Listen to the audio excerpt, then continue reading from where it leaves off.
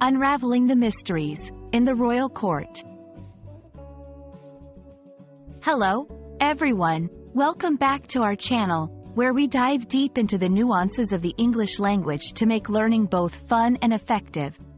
Today, we're exploring a fascinating phrase that takes us back to the days of kings, queens, and their majestic palaces, in the royal court.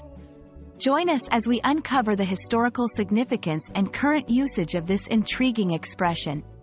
Whether you're an English language learner or just a curious mind, this journey is bound to enrich your understanding. In the royal court, refers to being within the premises or under the influence of a royal family's official residence and administrative headquarters. Historically, royal courts were centers of power, culture, and social life. They were places where monarchs and their closest family members lived, ruled their kingdoms, and held lavish ceremonies.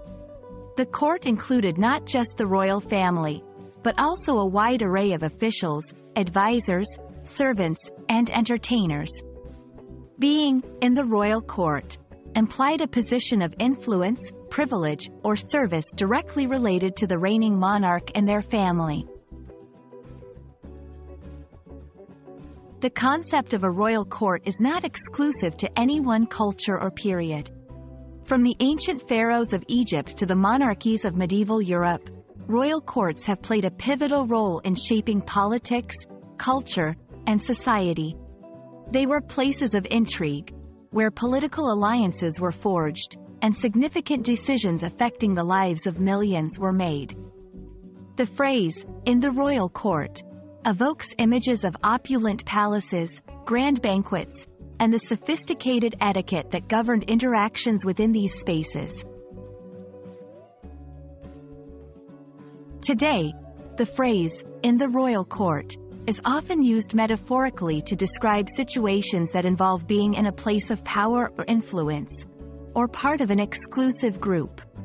It can also refer to the modern-day workings of constitutional monarchies, where the phrase takes on a more literal meaning, indicating involvement with the official affairs or ceremonies of a current royal family.